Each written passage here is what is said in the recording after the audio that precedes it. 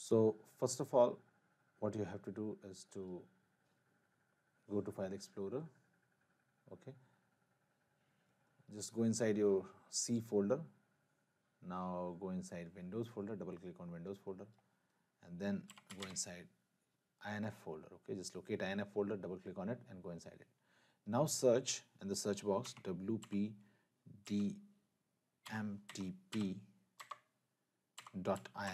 okay, just search this thing.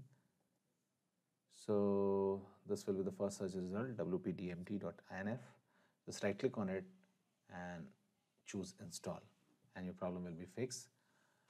Now if this does not get fixed yet, the one more thing which you can do, and that is search cmd, right click on it, choose run as administrator. Okay, now you have to run this command. Okay, I have given this command in the description of the video given below. You can directly copy this command from there. Just copy the command given from the video description, paste it in the command prompt window, hit enter and execute it and try again, and your problem will